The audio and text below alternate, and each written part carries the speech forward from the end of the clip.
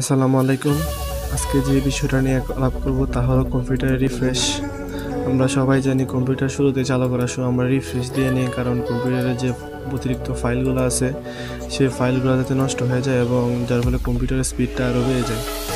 কিন্তু আমাদের এই রিফ্রেশ করার কারণে আমাদের যে লোকাল ডিস্ক, শুধু লোকাল যে ড্রাইভটা আছে এই ড্রাইভটা রিফ্রেশ হচ্ছে, কিন্তু বাকি যে ড্রাইভগুলো আছে এগুলো কিন্তু রিফ্রেশ হয় না।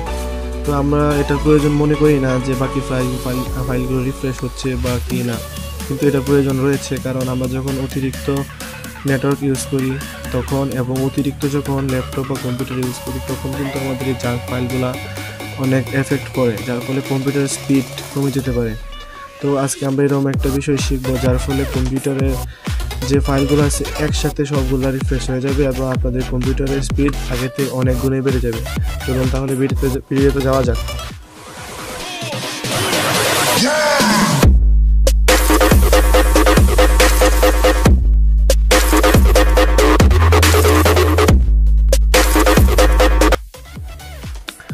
তো প্রথমে আমাদের রাইট বাটন ক্লিক করে একটি নিউ ফাইল নেওয়া হবে। নেওয়ার পরে এটা হবে টেক্সট ডকুমেন্ট, তারপর এন্টার। টেক্সট ডকুমেন্ট আমরা প্রথমে যা লিখব তা হলো ইকো অফ,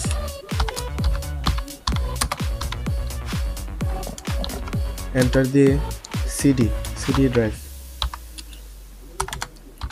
ড্রাইভ দিয়ে এন্টার দিয়ে 3,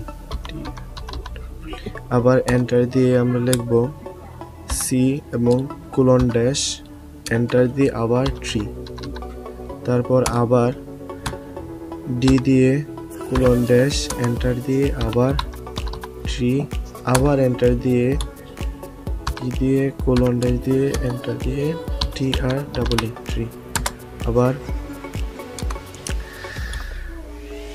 জি দিয়ে কোলন ড্যাশ, এন্টার দিয়ে 3। আমার ফাইলে জি পর্যন্ত ড্রাইভ আছে এবং যার ফলে আমি জি পর্যন্ত দিয়েছি। আপনাদের কম্পিউটারে যতগুলো ড্রাইভ আছে সবগুলো ড্রাইভ এখানে লিখে রাখবেন। তারপর এটা ফাইলে গিয়ে সেভ এসে গিয়ে আমরা এখানে যে নামটা লিখব তা হলো রিফ্রেশ, REFRESH, এবং যে ফাইলটা রাখবো তা হলো .bat ফাইল নামে, BAT, এবং নিচে অল ফাইলস। এবার সেভ করব। দেখুন, তো এখানে দেখুন আপনার একটা নতুন ফাইল তৈরি হয়েছে refresh.bat নামে। এখন এটা আপনারা যতবার ক্লিক করবেন ততবার দেখবেন যে রিফ্রেশ হচ্ছে। যতবার ক্লিক করবেন অটোমেটিকলি সব রিফ্রেশ হচ্ছে, এবং এটা 2 থেকে 3 মিনিট সময় লাগবে, এবং 3 মিনিট সময় নেওয়ার পর আপনার ল্যাপটপ অটোমেটিকলি রিফ্রেশ হয়ে যাবে, যার ফলে আপনার যে যত জাঙ্ক ফাইল আছে এবং অতিরিক্ত অপ্রয়োজনীয় ফাইল আছে সব ডিলিট হয়ে যাবে এবং আপনার কম্পিউটারের স্পিড আগের থেকে অনেক বেড়ে যাবে।